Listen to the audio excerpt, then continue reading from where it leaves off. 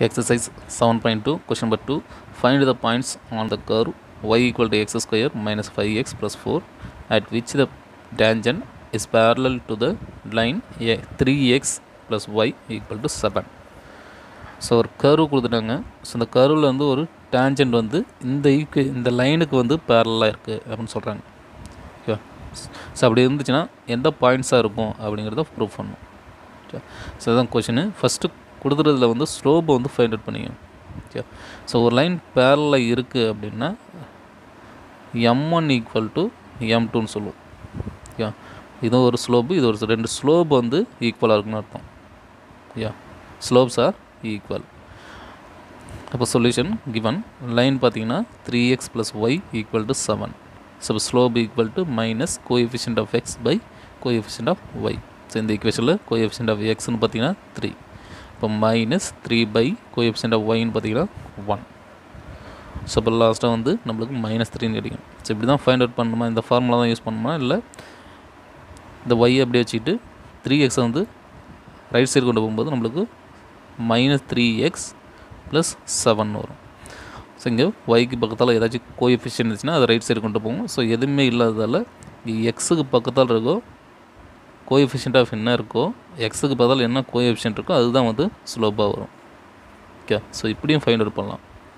இந்த ஃபார்முலாவும் யூஸ் பண்ணலாம், இதையும் யூஸ் பண்ணலாம். Next y equal to x square minus 5x + 4. So இதை டிஃபரன்ஷியேட் பண்ணுங்கள். Differentiate with respect to x dy/dx equal to இது 2x மைனஸ் 5 கான்ஸ்டன்ட் டேர்ம் 0 ஆகிடும். ஸோ இப்போ slope equal to dy/dx xy. So இங்கே 2x minus 5 வரும். So இங்கே ஒரு slope இருக்குது, இங்கே ஒரு ஸ்லோப் இருக்குது. ஸோ ரெண்டையும் வந்து ஈக்குவேட் பண்ணணும். ஏன்னா m1 ஈக்குவல் டு m2 தான் பேரலல்னு சொல்லும்போது, ரெண்டு லைன் வந்து பேரலாக இருக்கும்போது.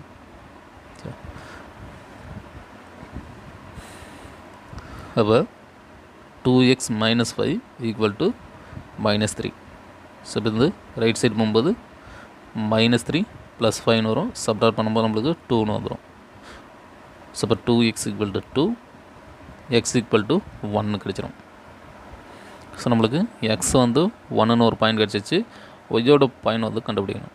ஸோ அப்படி ஒய்யோட பாயிண்ட் கண்டுபிடிக்கணும்னா இந்த கர்வோட ஈக்குவேஷனில் தான் சப்ஸ்டிட்யூட் பண்ணணும், இந்த ஸ்ட்ரெயிட் லைனில் சப்ஸ்டிட்யூட் பண்ணக்கூடாது. ஏன் அப்படின்னா நம்மளுக்கு இந்த கர்வில் தான் வந்து டேஞ்சன்ட் இருக்குது. ஓகே, ஸோ ஒரு லைன் இப்படி இருக்குன்னா கர்வ் வந்து இப்படி இருக்குது. ஓகே, ஸோ இதில் தான் டேஞ்சன்ட் இப்போ இருக்குது. ஸோ இந்த டேஞ்சன்ட் வந்து எதுக்கு பேரலாக இருக்குன்னா ஸ்ட்ரெயிட் லைனுக்கு வந்து பேரலாக இருக்குது. ஸோ இப்போ இந்த கர்வில் இருக்கிற டேஞ்சன்ட் தான் வந்து நம்மளுக்கு ஃபைண்ட் அவுட் பண்ணணும். ஸோ அதனால தான் வந்து எக்ஸோட வேல்யூ பார்த்திங்கன்னா 1 இருக்கும், ஒய்யோட வேல்யூ வந்து ஃபைண்ட் அவுட் பண்ணால் இந்த எக்ஸோட பாயிண்ட்டை இந்த கர்வில் தான் சப்ஸ்டிட்யூட் பண்ணணும், ஸ்ட்ரெயிட் லைனில் சப்ஸ்டிட்யூட் பண்ணக்கூடாது. ரெண்டு ஈக்குவல் கிடையாது. ஓகே, பேரலல் அவ்வளோதான். ஓகே, ரெண்டு ஈக்குவல் கிடையாது. ஸோ அதனால் அந்த curve at which the tangent அப்படின்னு கொடுத்துறதால இந்த இதில் தான் வந்து எக்ஸோட வேல்யூ சப்ஸ்டிட்யூட் பண்ணணும். சப்ஸ்டிட்யூட் பண்ணி ஒய்யோட வேல்யூ ஃபைண்ட் அவுட் பண்ணணும். when x equal to 1, so y equal to x ஸ்கொயருங்கிறது 1 square minus 5 into 1 plus 4.